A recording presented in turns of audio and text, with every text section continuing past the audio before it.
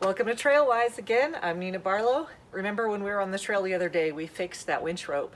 We did a trail fix on it, but we noticed a number of things that we wanted to address when we got back to the garage. Well, we're here now, and so that same winch, now we're going to address the rope that was too short and dirty, needed some attention. The hawse Fairlead was chewed up. Grab your gloves and let's get to work. We need to replace the hawse, and we need to replace this whole rope. But actually we're just going to replace it with the cleaned up end that we cut off, because that was the longer part of the rope. That was about 80 feet of rope. So that's going to be what we put back on the drum. Out here in Arizona, I'm either only winching within about 20 or 30 feet, or it's like 200 feet, and I'm going to have a bunch of winch line extension out. Anyways, on the first topic of the Fairlead, we have several choices. What I have ordered is the new Hawes Pro 2nd gen. That's going to be a couple weeks before that gets here. So in the meantime, I need to use something that I have on the shelf. I have a couple of other Hawes Fairleads. This is a machined piece of aluminum. This is not bad, but you can see it still almost wants to have a little bit of sharp edges, not a big radius there. I'm not a fan of that. I like a nice big radius. This is just kind of a hollow cast. Look at the back side of this thing. So it looks nice and smooth, looks like a decent radius, but this is a kind of what I call this pot metal. It's not something I necessarily want to run on my vehicle. And it's similar to, this is kind of a hollow cast that's on here. What I'm going to put on here though is some good old-fashioned, old-school steel rollers. These are going to be the least amount of friction and the most heavy-duty option that I have on the shelf right now. Once that Hawes Pro gets here, we'll throw that on there. The Hawes Pro is really the best of both worlds. It's this size and small profile and weight, but with the capacity of the roller to reduce the friction. When these rollers can move freely, that's what you want. You want a nice clean surface. This is just a little dirty from sitting on the shelf, but there's no burrs or scratches or scars on here, and you can tell these move freely. So that's what we want. You will hear some people say, you can't put roller Fairleads on with synthetic rope. And I want to know why not. Most of the arguments are, oh, well, it can get caught in the rollers. Not if you have good rollers. If you're at this angle, it's going to be hitting this. If you're at a downward angle, the way this is designed, you really can't get a rope caught in the rollers. And you shouldn't be winching at that severe of an angle anyways, ideally. The biggest detriment, the drawback of the big steel rollers is they're heavy, and also they stick out quite a bit more. And so if, like me, you occasionally have a frick-frack with a rock, you can damage these, and then they're not usable anymore. So you got to watch out for that. Okay, so I've given myself a little slack, so I have some room to work and get this Fairlead off. I've identified the sockets. This is a thin-walled 17 millimeter on the front, and then the nut on the back is a 16 millimeter. I'm probably going to want to replace that with some better hardware if there's room. Let's get this one off first, though.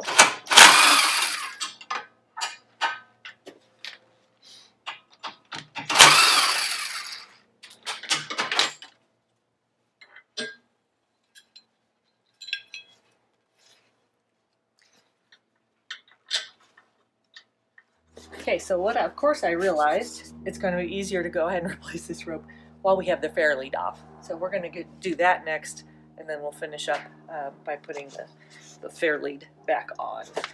We're going to disengage that winch. There we go. Let's go ahead and pull all this off. Look at all that dirt in there.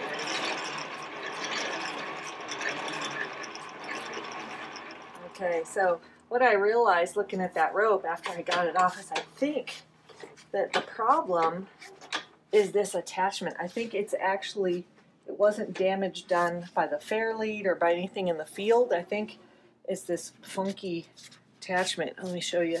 Look at that guy. Sharp edges, bad. We're going to eliminate that. So now we've got the rope off the drum. We're going to save this sleeve, because this red sleeve helps protect the winch line. Good protective sleeve is never a bad idea. So we're just going to go ahead and remove this off of the old line. Look at how clean this rope is once we've taken that protective sleeve off. We still have our thimble that we spliced in the other day on a trail fix. And so this is a very usable 20 feet. We'll splice another thimble or a little protective piece on this end, and now we have ourselves a little 20-foot winch line extension, so we'll definitely make use of that. All that red dirt is coming off of there. It is not rust, so that's good. So I am cleaning up the 80 feet of rope that I cut off the front of the winch the other day on the trail. We're going to just try to work out as much of the dirt as possible out of the rope using just plain water. All right, so we've got the drum all cleaned up and ready to go, ready to tie the newly refreshed 80 feet of rope back on the drum. Now it's time to put the Fairlead on. So here we go. We're going to line this up. All right, get these nuts started here. Now these don't have to be torqued to any certain specification. We can just use some good elbow grease to tighten them up. The torque of the winch is not on the Fairlead. Hopefully there's not that much pressure on the Fairlead anyway, so that's a lot of strain on your rope if your rope is pushing that hard on the Fairlead.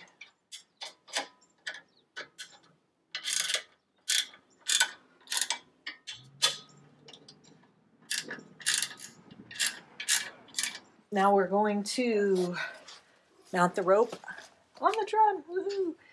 So we're going to attach this to the drum using a technique I used from Safe Extract. So we fed the rope through here around the bottom of the drum, and now we're going to just make a bite through here, around, there we go, back under the drum, over the drum. Oh, you can see this in here. And then under this rope and through.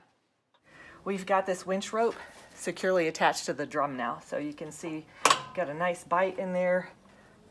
This is a technique that you can see the nice clear diagram on safeextract.com. We will post a link in the description below. So now this is firmly on the drum. Now we can wind this rope up and be ready to be back in business here.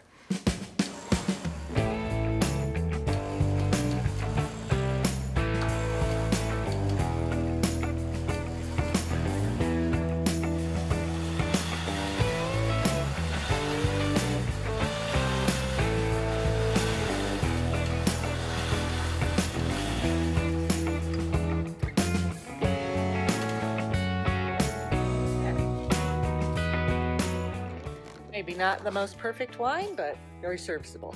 All right, we're looking pretty good. So thanks for helping out in the garage today. We are ready to hit the trail. Until next time, you can follow all of our antics on Instagram at Barlow_adventures. Of course, you can learn all about all of our trips and training on our website, barlows.us. Hit the like and subscribe and ding the little notification bell so you don't miss any of our new postings right here on YouTube. And until next time, be safe out there, be trail wise on our public lands, and happy trails.